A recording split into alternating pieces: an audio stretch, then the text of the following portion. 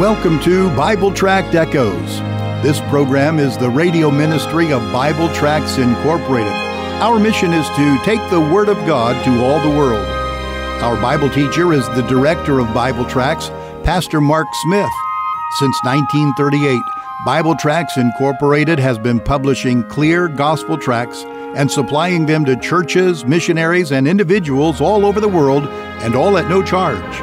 Information on how you can receive a free sample pack of our tracts will be given at the end of this broadcast. Now for our Bible study, here is our teacher, Pastor Mark Smith. Hello, my friend. Welcome to the broadcast today, the Friday edition here at Bible Tract Echoes. Thanks for joining us. My Bible is open for the third day to the book of Leviticus in chapter 16.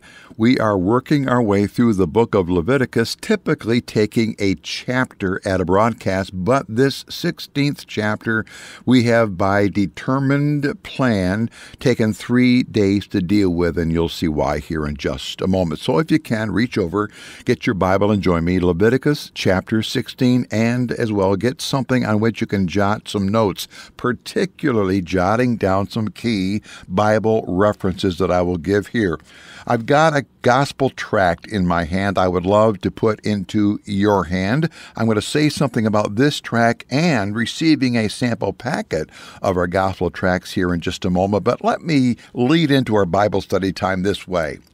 I grew up attending a gospel preaching church, and as a child, we sang songs based upon gospel truth. One of those songs said this: "Gone, gone, gone, gone, yes, my sins are gone. Now my soul is free, and in my heart's a song. Buried in the deepest sea, yes, that's good enough for me. I shall live eternally, praise God. My sins are, G-O-N-E, gone." Now, if I were teaching this session in front of a live congregation right now, I'd make a stop and sing that old chorus. It's a good one. Now, today, we get to come here and see and put our focus in on one more of the events of this Day of Atonement. This Old Testament Jewish day had some various parts and aspects to it.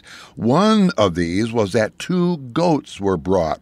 One goat was sacrificed and its blood was used. The other goat was called the scapegoat. Now, that term scapegoat has been used by many people, many times, even people who have no idea of its biblical origin. Well, the scapegoat is a tremendous picture of how extensive God's redemption really is. So get your Bible and let's rejoice in the fullness of God's forgiveness of the sins of people when they by faith repent and turn to Jesus Christ. I mentioned gospel tracts here a moment ago. By the way, that word tract is spelled T-R-A-C-T. A gospel tract is a short, written presentation of God's plan of salvation. The one tract in my hand today is entitled The Tragedy of a Wasted Life. The tragedy of a wasted life. It begins with the testimony of a man who is dying of cancer, and part of his testimony says this: "Years ago in Sweden, God called me to preach. To this I agreed if he would enable me to sell my farm. The very next day a man offered me the right price for my farm, but I hesitated, telling him to return on the morrow. Well, after prayer I promised God that I would preach if the buyer would also agree to take my job as a Sunday school superintendent. Well, the man said that was the very chance he'd always wanted. He paid me for the farm, but rather than use the money to prepare for gospel ministry, I went to America, and his story goes downhill from there." Here's a great testimony of a man talking about the tragedy of a wasted life. He talks about wasted time, wasted talents, and wasted treasure. It leads right into a clear presentation of the gospel. Oh, friend, here's a good tract. At the end of my broadcast, my announcer is going to come back on and give you 3 ways by which you can give to us your name and your mailing address. Be ready with pen and paper to do that. And we'll send you a sample packet containing 40 plus tracts, each one different, but telling the same gospel message. Please let you and I become partners in this work of evangelism. If you can't wait to the end, just go to our website. Our web address is BibleTractsinc.org. That word tracts is spelled with an S at the end, Tracts, BibleTractsinc.org.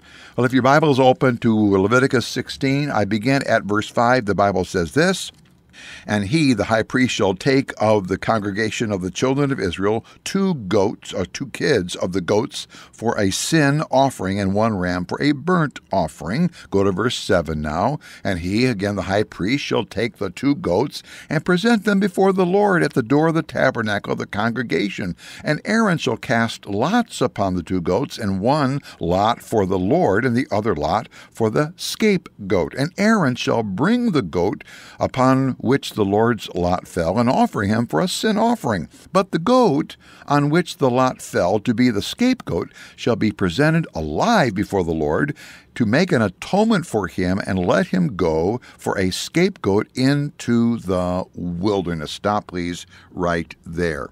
Leviticus 16 is about the most important day in the Jewish calendar.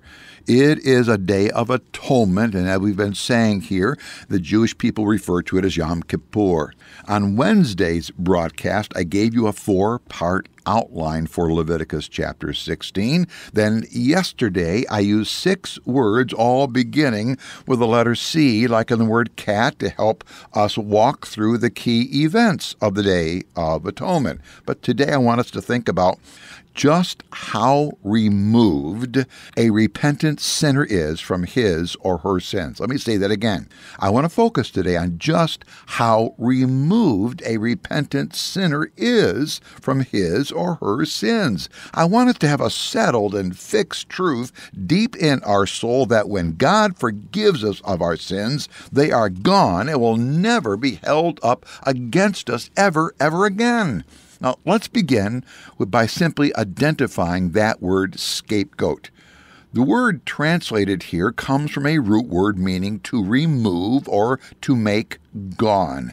If you were to take and look up that root word in your Strong's Concordance, you would find that it's used to describe somebody's physical and spiritual power being gone. It was used of food that was there but had been eaten up, and now it is gone. And it's also used of some objects that are being removed from one location to another, and now they are gone. Here in Leviticus 16, we are told that when the high priest had finished making a reconciliation for the tabernacle, that's what verse 20 calls it, at that point the high priest then brings the living goat, and he then, verse 21 says, places his 2 hands on the goat, and, well, let me read here from verse 21. It says, and I'm reading now, "He confesses over him, the goat, all the iniquities of the children of Israel, and all their trespasses in all their sins, putting them on the head of the goat,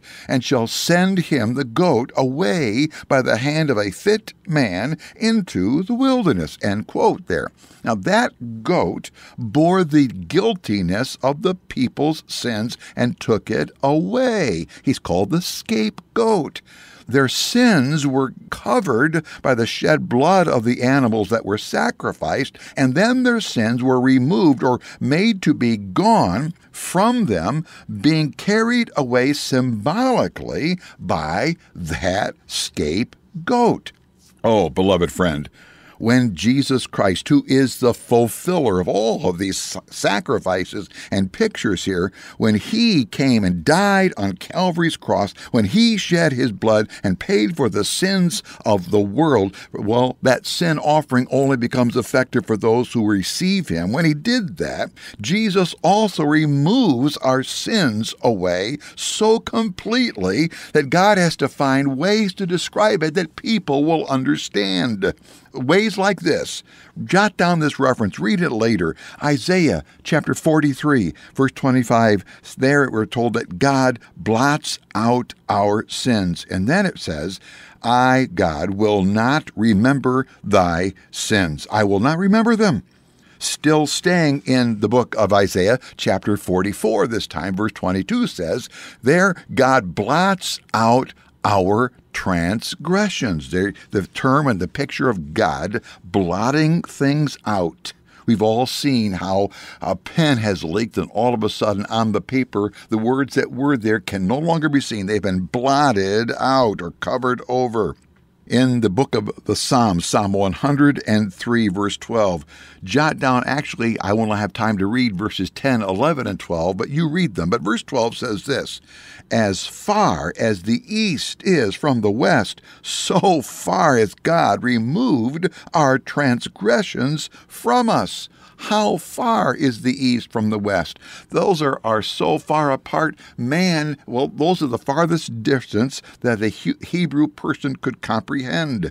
In the book of Micah, chapter 17, verses 18 and 19. Did you write it down? Micah 7, 18 and 19. I'm reading now. Who is a God like unto thee, that pardoneth our iniquity, that passes by the transgressions of the remnant of the heritage?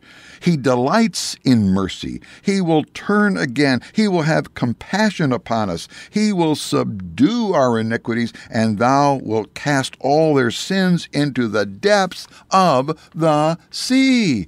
Jeremiah, write it down. Jeremiah 33, verse 34, part reads, I will remember their sins no more.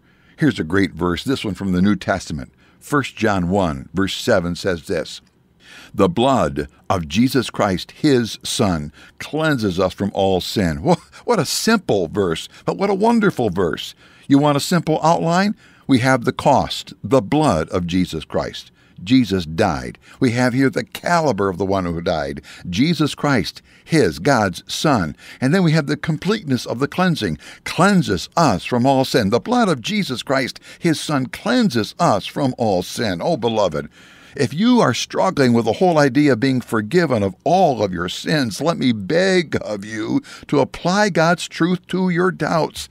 Here's two questions I beg you to answer. Number one is this: who is a greater forgiver than God? The answer is no one is greater at forgiveness. A second question: are you a greater sinner than God is a Savior and God is a forgiver?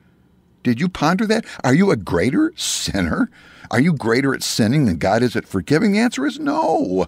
That's why I love, and people for centuries have loved, Romans 8:1. There is therefore now, right now, no condemnation to them which are in Christ Jesus. Oh, beloved, here's the bottom line. Who can you believe more, you or God? Remember now, you've told lies in your past, right? Can you believe somebody who's got a past of lying? Or the God who cannot lie, will never lie. It's impossible for him to lie. If he ever were to tell a lie, he's no longer God. Who are you going to believe most? You, the liar, or God, the truther? The issue here is not you and your sin work. The issue is Jesus and his saving work. If you're listening today, that's why Jesus came. He loves you so much that knowing you could not save yourself, he out of love came, gave his life, shed his blood, that you could have your sins paid for, and he would remove you from your sin so far that your sin could never be brought up again before you, before God forever. But you must receive him. Do that right now. Thank you for joining us today for Bible Tract Echoes. If you would like to receive a free sample packet of our tracts, you can contact us by calling 309-828-6888. Our mailing address is Bible Tracts, P.O. Box 188, Bloomington, Illinois, 61702. Again, our phone number is 309-828-6888. And our mailing address is P.O. Box 188, Bloomington, Illinois, 61702. You can also contact us through our website. Our web address is BibleTractsInc.org. Remember, the word tracts is spelled Tracts. That address is BibleTractsInc.org. May the Lord richly bless you as you serve him.